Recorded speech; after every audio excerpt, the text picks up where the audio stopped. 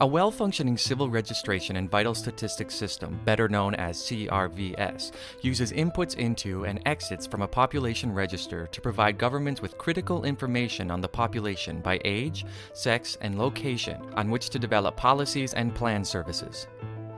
Good public health decision-making requires timely, reliable, and actionable data on births and deaths, including cause of death, collected through these systems.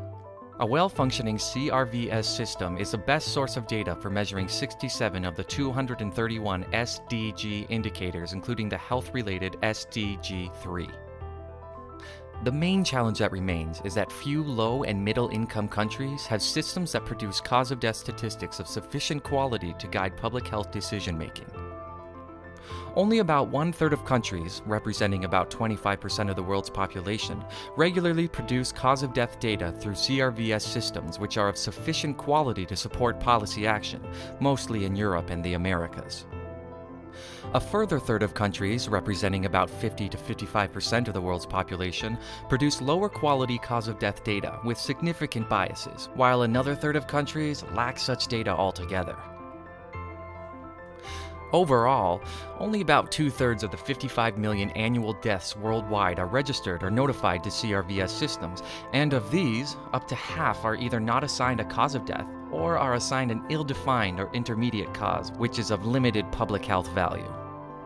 According to the 2020 SCORE Global Report, from 133 countries, 44% have either a nascent or limited capacity to count births, deaths, and causes of deaths.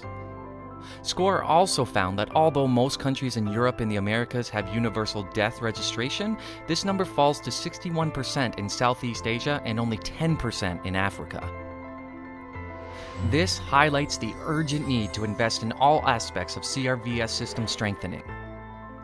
In a public health emergency such as COVID-19, basic CRVS processes, including birth and death notification, registration, and mortality coding, are vital to inform and support both national and global responses, as well as up-to-date monitoring of the spread of fatalities.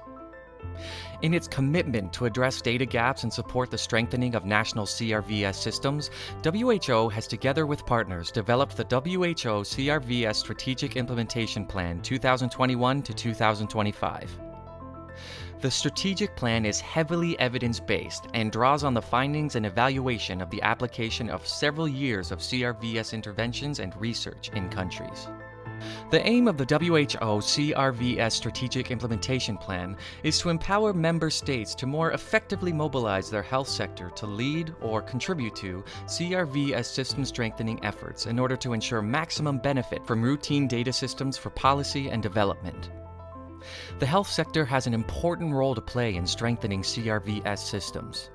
Linking the health sector to civil registration will facilitate timely birth and death notification and more accurate information on causes of death.